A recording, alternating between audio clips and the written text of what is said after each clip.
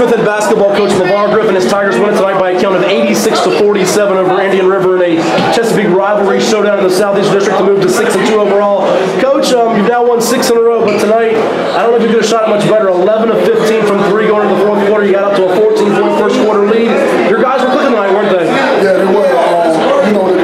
The strategy was we were going to come out and get on them right away. And that's what we've been preaching to them every year. We have to come out hard every game. We actually did that. We did a great job on shooting the ball tonight. And the guys carried the defense very well. And had them actually take a lot of bad shots also. But at the end of the day, I just said we needed to rebound and run, and that's what we did tonight. Well, all 5 starters reaching double figures for tonight with Kenyon Giles, Torrey Jordan, Calvin Thomas, Jalen Stevenson. I think the tone setter, Andre Bottoms, he had a lot of his 12 points, 6 rebounds, 4 assists in that first quarter. Really was aggressive for you guys going in the paint. I mean, he our leader.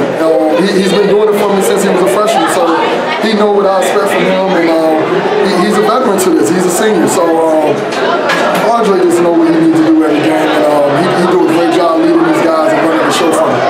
And speaking with both him and Kenyon Giles, it felt like this was like a business trip or personal tonight because it's a rivalry game, packed house, they're undefeated. Did you guys kind of sense in pregame like, all right, there's a different motivation and focus level tonight with these guys? Or? Of course it's motivation. We started out slow this year in the first 2 games, so it's all motivation and getting ourselves on track to get through the season. It's been like this for years. This is what it is. And you remember Oscar Smith in every sport just about. So it was just a game to us, and we just did a great job tonight. Yeah, a couple people told me they invoked the visions of when Alonzo Mourning played in this gym. A few more feel that you run. I didn't see Carl Chinks in the lineup tonight. What's the update on him? Is he injured or? Yeah, he just got a little tweaked ankle now. Okay. I just decided to sit him out. I don't think it's worth it, but we got a lot of bodies that can go.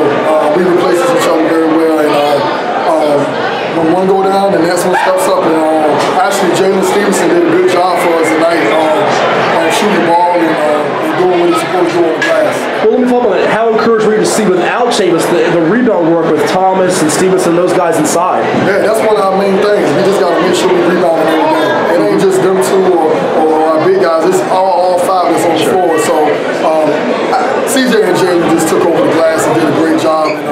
It was very impressive to me. Yeah, more than 2-1. Last to let you go, appreciate the time. From that 0-2 start to now, 6 straight wins. I think that a holiday tournament when you played Centerville did you guys some good. What have you kind of learned about your team and how have they grown from then to now? We just gonna keep it going. We're going game by game. We're not looking at 2 games from now. I'm gonna go back to the school tonight and get ready for Phoebus. And these guys know that. I always tell them to enjoy the win, but then the next day we have to get back to what we gotta do and win the next game. Well, lastly, speak on that. With your schedule, playing the Phoebus, you're playing Henrico and our Virginia Preps next week. You got the Southeastern District with these